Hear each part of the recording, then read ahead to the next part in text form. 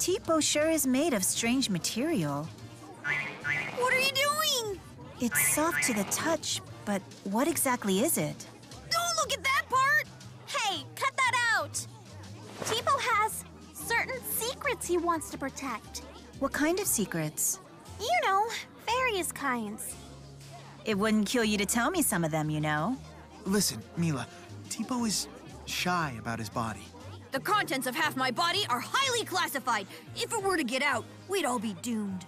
You don't really understand him yourself, do you? That's not true.